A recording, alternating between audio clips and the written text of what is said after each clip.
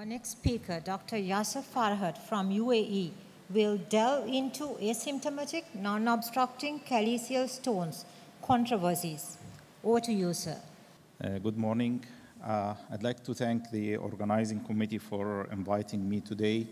Without further delay, I'm talking about the asymptomatic, non-obstructing caliceal stone. And actually, to understand the magnitude of the problem, we have almost 8% of population having asymptomatic caliceal stones. Most of them are in the lower calyx, and size is average about 5 millimeter. And this becomes more frequent nowadays because we are using the cross-sectional imaging ultrasound in our clinics or referred from any family medicine with routine checkup for the patient. So incidental discovery of these asymptomatic stones becomes more and more, and this percent could be increased or doubled or tripled if we consider those patients after active stone management with residual fragments. So the dilemma is how to treat or not to treat.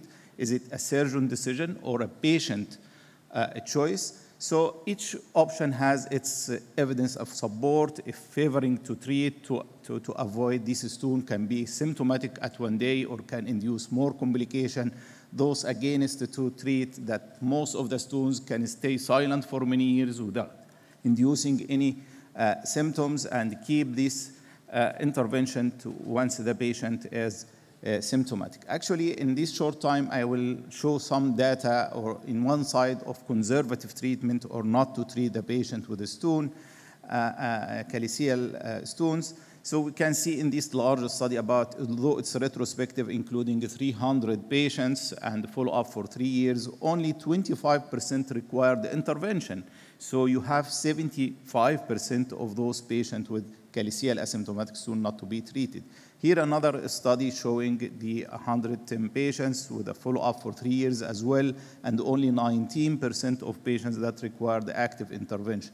Many studies as well showing maybe less results, 11% and 7% that needs active intervention, and consider that there are some percent of those patients have about 20% of spontaneous stone passage, so they can be cleared without intervention. And even in the short-term follow-up in the 2 years in this study in Journal of Urology, none has been required any active intervention. On the opposite side, if you want to treat, we have the rationale that the lower caliceal stone is difficult to be spontaneously passed. There is a chance to grow. There is a chance to induce more symptoms, especially if you have a geriatric patient or critically ill patient with multiple comorbidity, needs a further regular follow-up of the patient. And this is the rationale why to treat. So when we treat, we have to consider in our mind that this is asymptomatic patient, and we may convert a percent of them into symptomatic if they develop residual fragments, because none of our techniques have 100% stone-free rate. It can be 10% still patient with residual fragments. So you converted asymptomatic patient into symptomatic patient with residual fragments.